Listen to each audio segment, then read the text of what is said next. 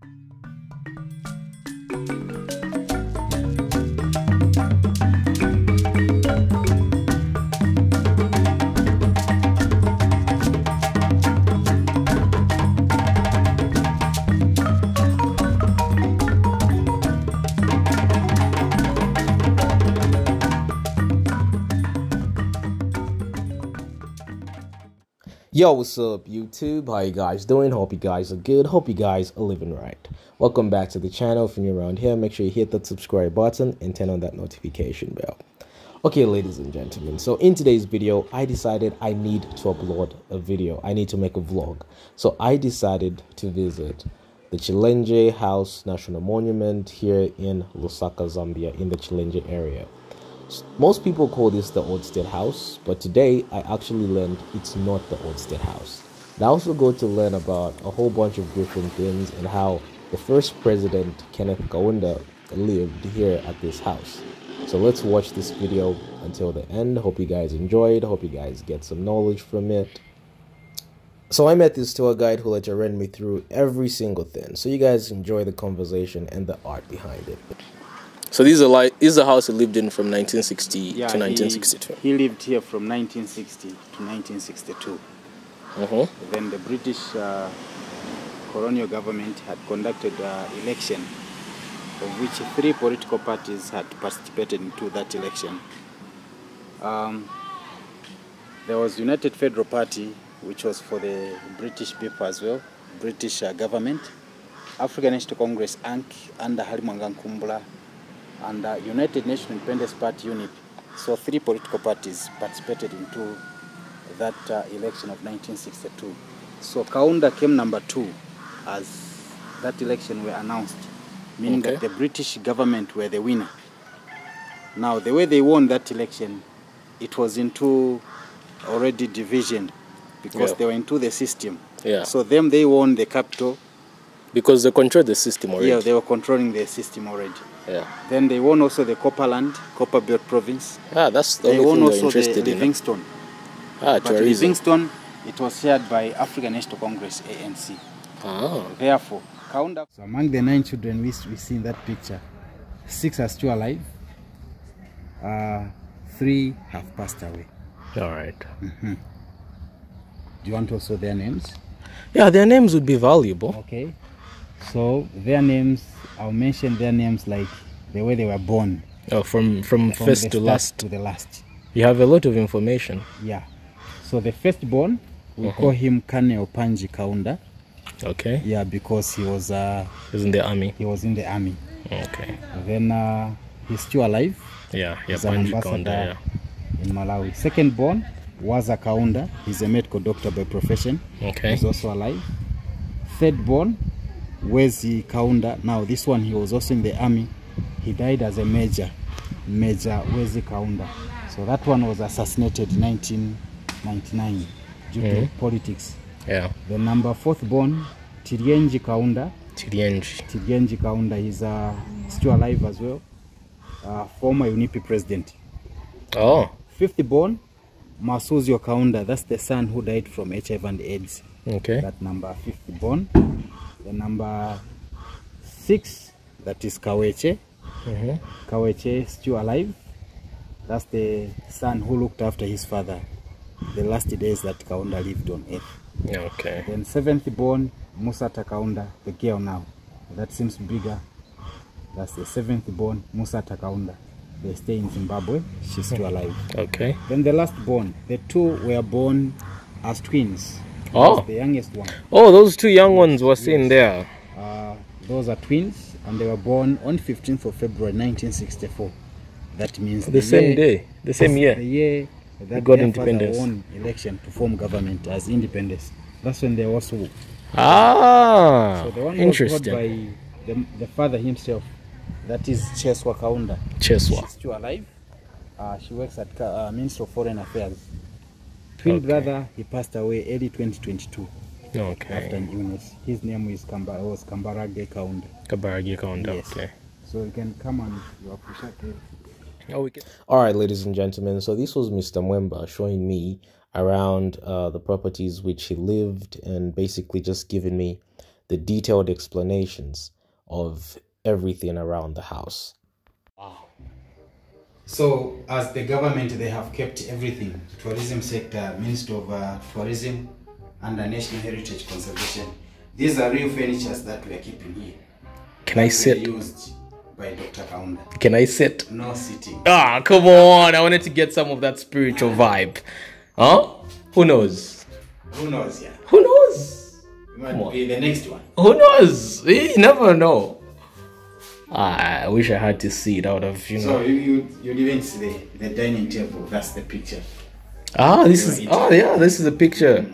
But you guys changed. Ah, it's the same. It's the same. Only this one is, which is an additional chair. Oh, The this set one here. is kept, yes. Okay, I see. This is Look beautiful. at where he was playing guitar. Where? Which That picture? This picture. This picture here. So you also look at the chair. This is the chair they were seated on.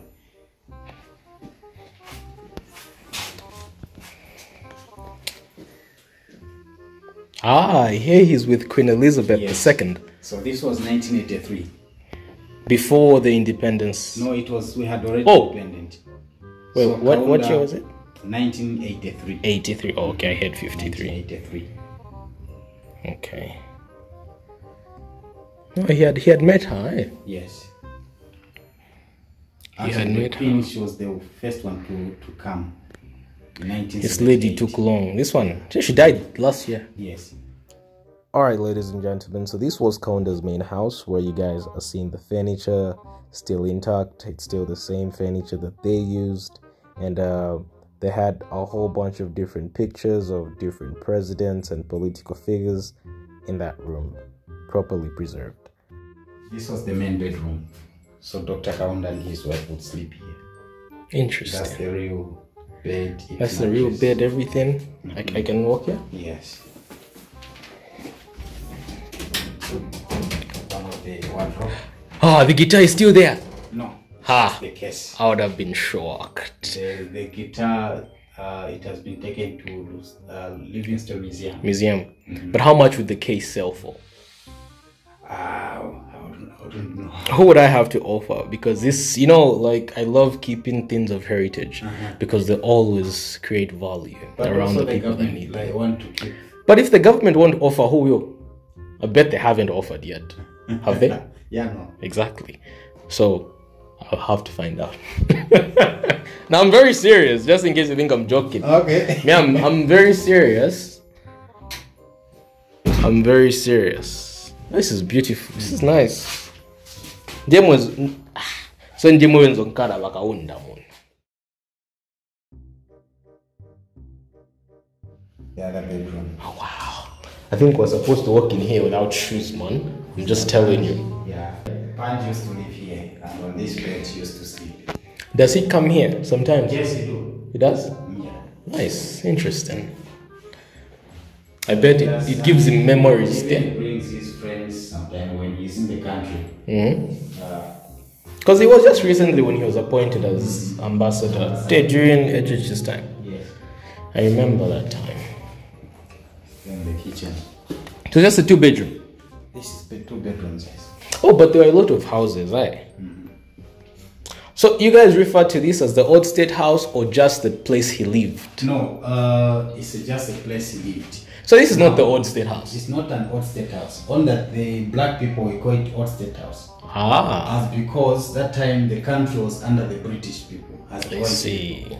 So this was the man whom they were to consider that he is the president. Whatever cry they would want, they would cry for Kaunda. So go to Kaunda and his Kaunda. group, they would also use the protest way of campaigning to telling the British people. Yeah. These spots are supposed to be very exclusive by now. My grandma has some. Be like, Zambians, we should understand heritage. This is very good. Yes. This is beautiful. Okay, let's go check out the other ones. Okay, ladies and gentlemen, so this is where... Hey, have you seen where that house which is out of the fence? Out of the fence? Out of the fence. Oh, this one here? The light is on. Yes, I can see that one. That one there. Yeah. That house is was occupied by Halimanga Nkumbula. Oh, they were just neighbors. They were just neighbors. So Halimanga Nkumbula's Africa National Congress president. Then the next house, which has been turned to be the office. The blue one? No, not that one. This one, inside now. Oh, the one that's inside now. Okay. That one was occupied by Wilson Chakulia. I never saw him in my history books. Who was he? Wilson Chakulia was one of the freedom fighters, and he worked with Kaunda in the second cabinet. Ah, Then interesting. Dr. Kenneth Kaunda here. Yeah. Where we're going, house number 395, occupied by Adam Banda. He was a businessman who channeled his resources to support the politics of Kaunda. Nice. Well, was he Zambian, British? He was a Zambian. So he just channeled his resource to... this one was a businessman, this one.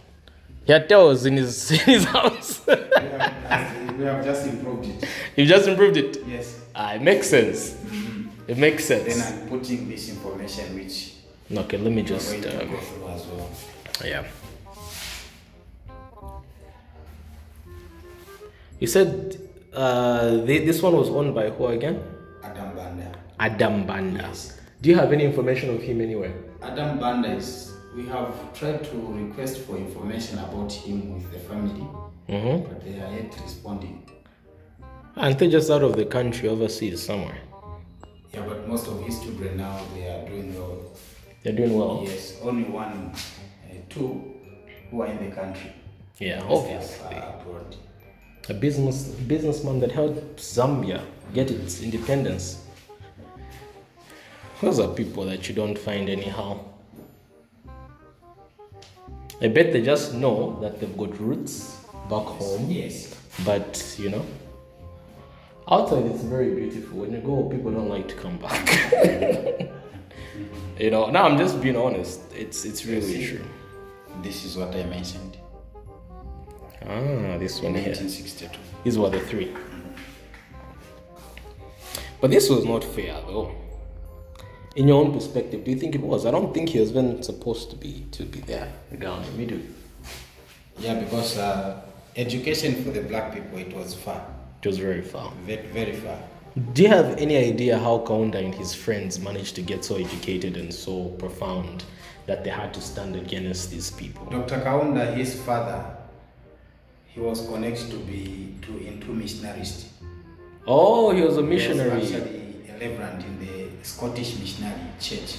Makes sense. So they came from Nyasaland, the one we call Malawi today. Malawi, yeah. Relocating to northern Rhodesia, Zambia. Zambia today. Then Kaunda, that's where now he was born. So Kaunda was the last born in his family.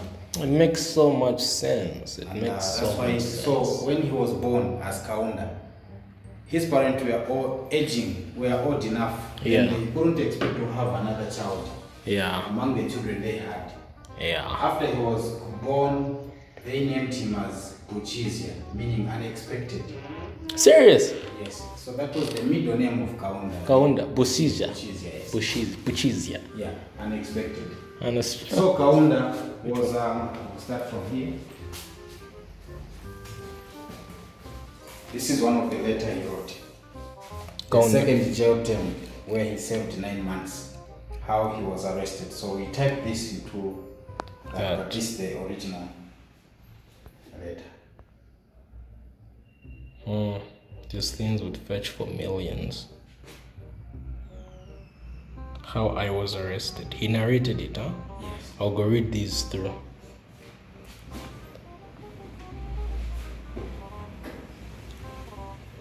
You know, it's nice to just learn about your culture. Yes. You know, us as future presidents, it's a must.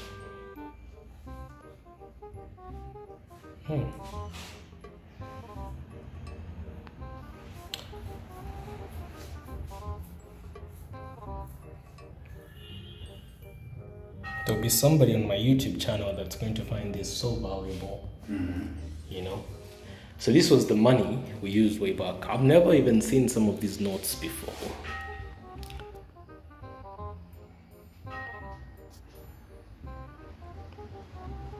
We retransitioned.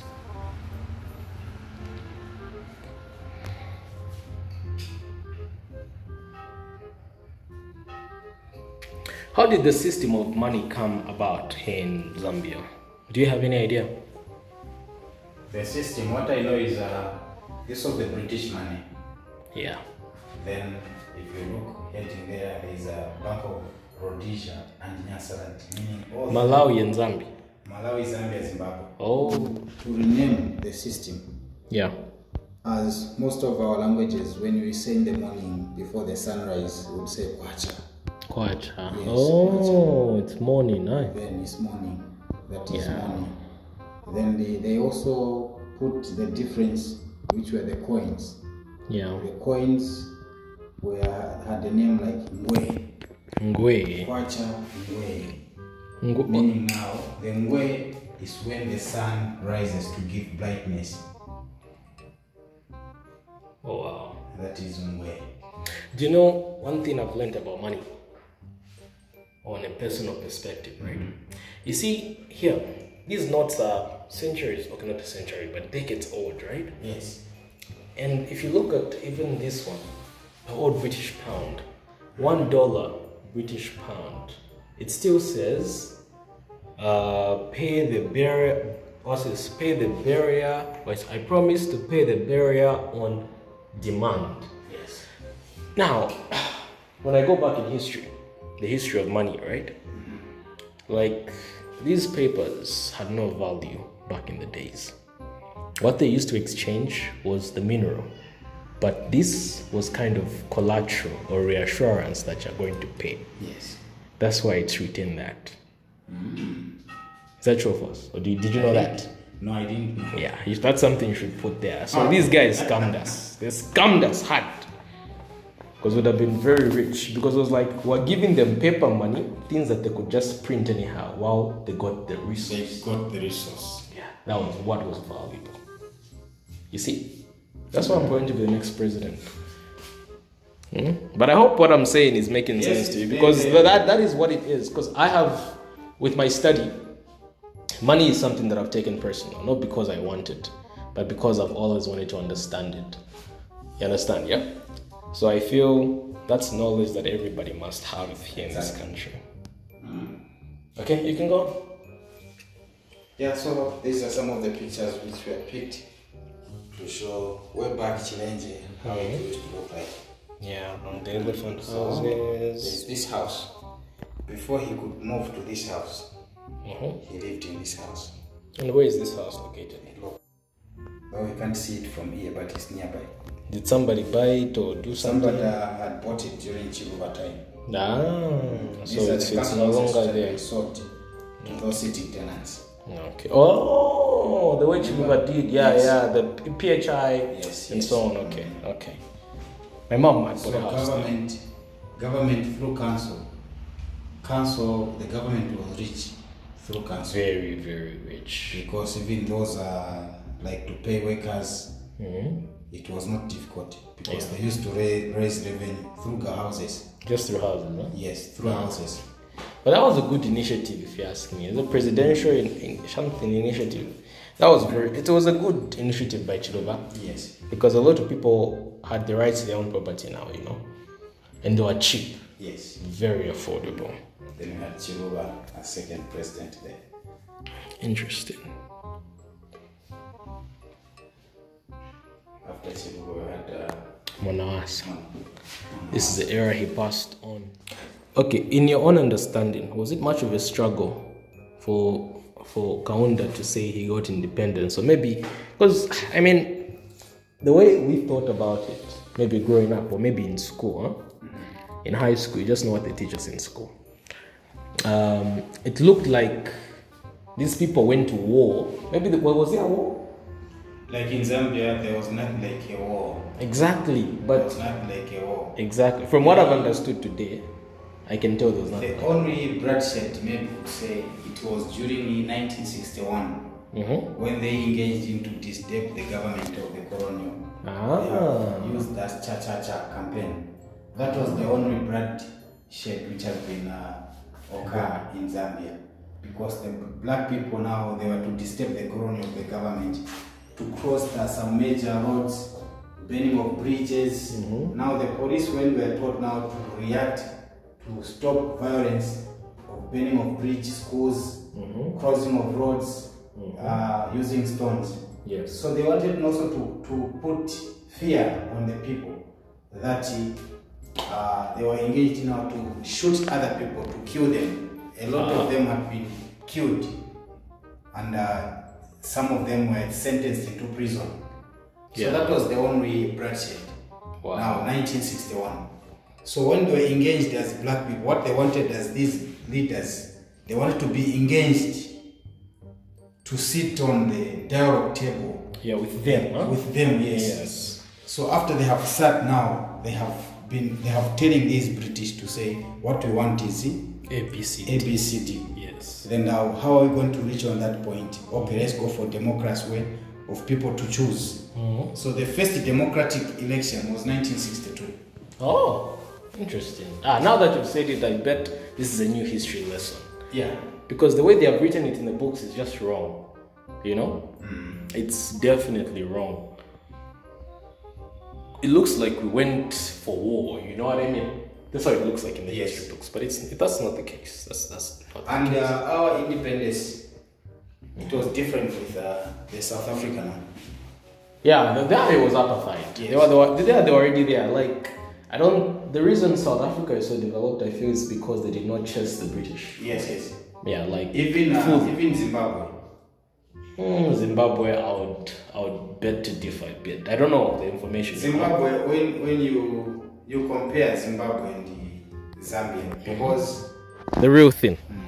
So you can run me through this one now. The vehicle you are seeing here, it was a donation from one of the white, the British man who supported Kaunda.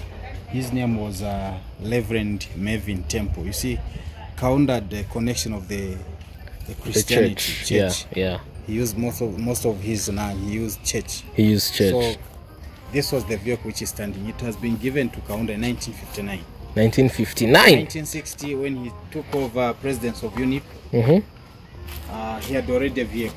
Wow. And this vehicle was also used to campaign, easier movement for them to go for campaign. And the way it used to run, among the vehicles which were there, it had a different sound. Really? Which made the supporters of UNIP gave it a nickname. They used to call it Mama UNIP. Mama UNIP. Mother of UNIP. So wherever it is coming from, you would know. Before seeing it, Yabuera. Yeah, you just hear the sound. You say, okay, Yabuera. Yabuera motoka. Oh, that's interesting. It has been bent by Movement for Democracy supporters. It was bent? Yes. In 2014, the government had restored it. If you look the way it looks, they have even bought new tires. So the moment you sit, it shows you that it runs now. Oh, it can run? It can still run. No way. Yes, it can still run. What is it going to take for me to start it? For you to start it, you have to just disconnect of the battery. There's no battery. The fuel tank has been disconnected as well. So once we replace those. Well, those haven't been replaced yet. Yeah, no. They should replace that. This is a national monument. This is the engine. This is the engine. I don't even know what kind of engine this is. This is interesting. Mechanism then it was very simple. It looks very simple, huh? Very simple. Now I've looked at a V8 car. It's so much going on, but So with much this, connection. you can even count the This cables.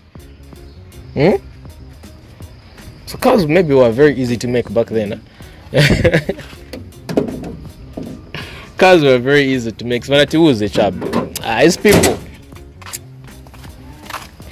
Now when you are making it complicated. So you can also open the inside.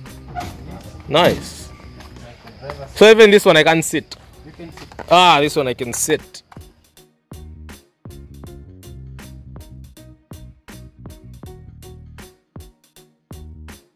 Here the sunroof motoka yaba kaunda mwe bantu. If this still was on sale, I'd buy it and keep it.